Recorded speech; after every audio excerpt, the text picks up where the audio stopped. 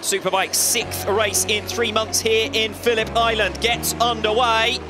Run down towards turn number 1, the head from 7th on the grid, and Axel Bassani with a good start too. He's through for 6th position. Lekuona, Ertl and Lowe's behind. That bundled Jonathan out of the way. It opened the door for Lekuona, who made a good start as well. Lekuona a little bit wobbly there though, as they come their way through quite nicely in the hands of Axel Bassani. Razgatlioglu then pushed down to 5th position. Progress on the opening lap from 9th and now all the way up into P4. He's going to feel there's a chance of a podium today.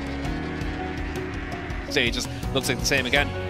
Riding on board with Toprak Razgatlioglu down the Gardner Straight and in towards turn 1, knowingly, and it does catch Bassani unawares, and Bassani's relegated down to 5th place. Will want to immediately comes Alex Lowe's through on Axel Bassani.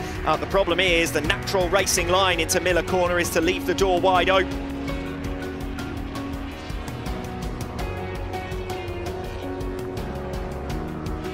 At the back of that group, keep an eye on Michael van der Mark as well. He's kept his powder dry at this stage, but he wants to try and make some moves. Doesn't surprise me to see the on the Gardner Straight, and Dominic Egerter out of track position, runs out of room and ends up down at the back of the group in P12. Klioglu, we ride on board with Toprak as Lowe's comes through on the inside into Duan Corner. So it is now Lowe's team enjoying that. A fine pass on Razgatlioglu.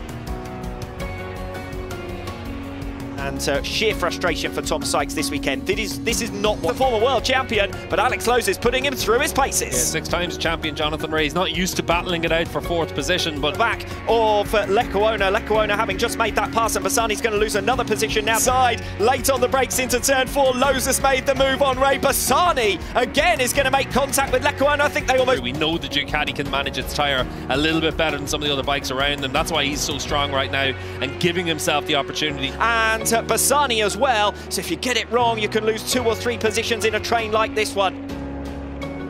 Don't look like being opportunities for is changing those top 3 positions. Bautista, Rinaldi, Locatelli, the gap's at least 2.5 between the 2 Ducatis actually for 4th position. But first we've got this race for 6th place. Jonathan Ray on the 65 versus Lekuona quite nicely. P6 for Ika Lekuona.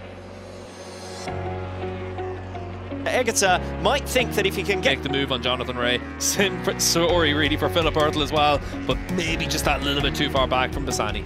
Versus Dominic Egerter, also set to be determined further back. Egerter's now only 0.2 of a second down. In Buriram 2019, he did it here in Phillip Island, Bautista, and he is officially the greatest ever in the Superbike World Championship around this venue. Alvaro Bautista. Rinaldi in 2nd.